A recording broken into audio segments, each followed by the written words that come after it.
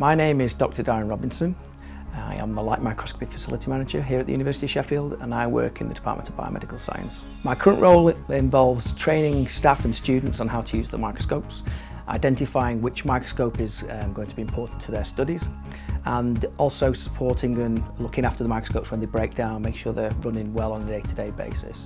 I did a degree in biomedical sciences in Liverpool, and then I did a PhD in molecular toxicology before doing 2 postdoc positions also in molecular toxicology over in the US and at the University of Sheffield.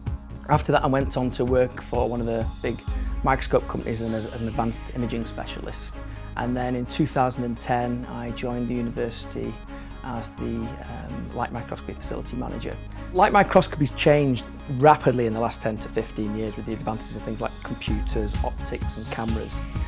So we have to really keep abreast of a lot of these new techniques that are coming out. So my role is looking at how these techniques are developing and then pointing the students in the right direction as to what microscope they should be using. The LMF supports the entire university, and we have research staff and students from all over the university, mainly from the biological sciences, but we also get users coming over from the medical school, from chemistry, from physics.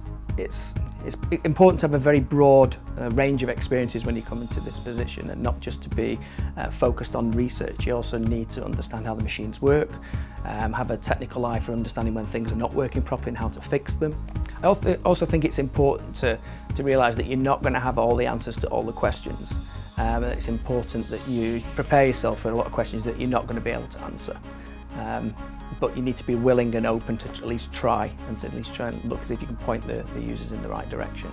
Light microscopy is an incredibly powerful technique because it allows researchers to actually visualise what's going on at the heart of the cell.